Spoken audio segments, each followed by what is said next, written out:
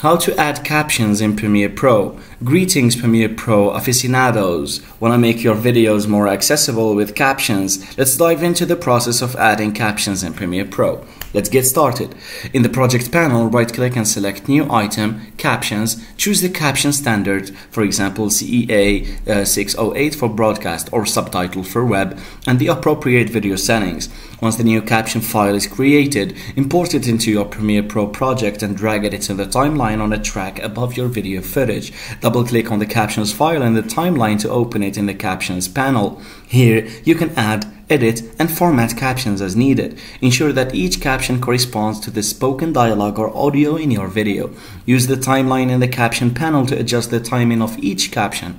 Drag the caption markers to align with the audio waveforms or desired timing in the video. Premiere Pro offers various options to customize the appearance of captions, including font style, size, color, background, and alignment.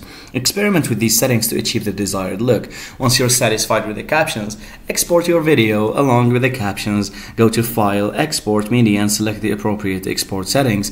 Ensure that the captions option is enabled in the export settings. Before publishing your video, preview it with captions enabled. To ensure accuracy and readability, make any necessary adjustments if captions are out of sync or improperly formatted. Once everything looks good, proceed to publish your video with captions enabled. Share it on your preferred platform and make your content accessible to a wider audience. Fantastic work! You've successfully added captions to your video in Premiere Pro, making it more accessible and engaging for viewers. Keep up the great work and happy editing. Thanks for watching, and don't forget to subscribe.